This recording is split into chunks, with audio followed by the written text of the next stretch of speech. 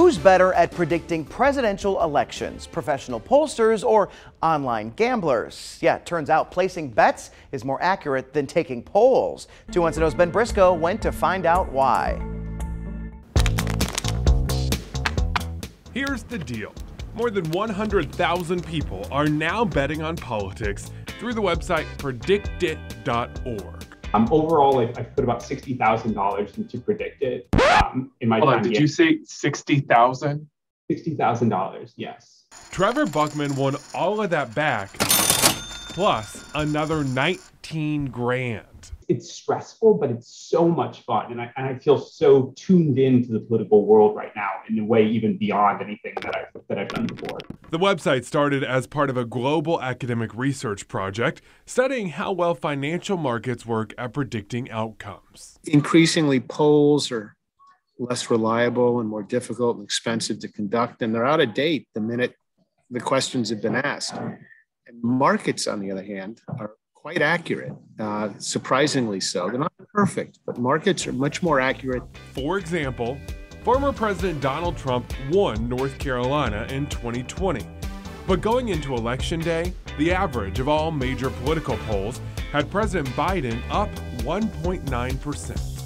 PredictIt users, on the other hand, had Trump up by 3 points. That a very accurate forecast. It's, affectionately known as wisdom of crowds. You also have some other interesting things happening then. You get real engagement by people who have a little bit of skin in the game. They discard and start to disregard a lot of the fake news that circulates out there and focus on the facts. PredictIt sometimes feels like a second job. Trevor is a former DC insider who now works as a public defender. But he spends countless hours flushing out research for his bets. Going through every senator's voting history, putting together spreadsheets, getting on C-SPAN, trying to find the fastest feed of C-SPAN. It turns out their radio app is quicker than their live stream that they have. So that was the one to listen into. Professors at the University of North Carolina found this kind of effort has made political betting pretty accurate at predicting winners in the past. They looked at gambling odds from 1868 to 1940. The resulting betting odds almost always correctly predicted election outcomes well in advance. I think it takes into account not just how people say that they're feeling, but also historically how people have acted after they say certain things to pollsters and then start talking to each other.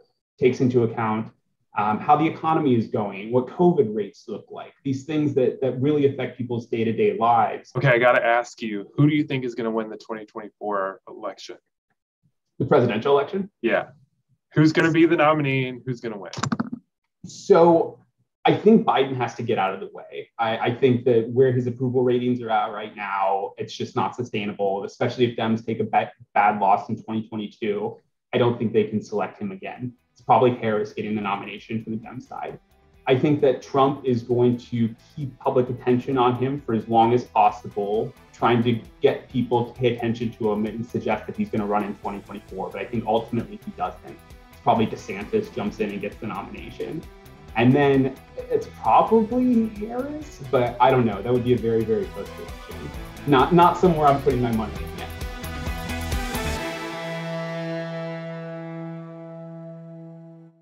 I talked with several pollsters who say, look, they totally get that people have a hard time trusting the polls again, but they made several changes to make them more accurate next time around.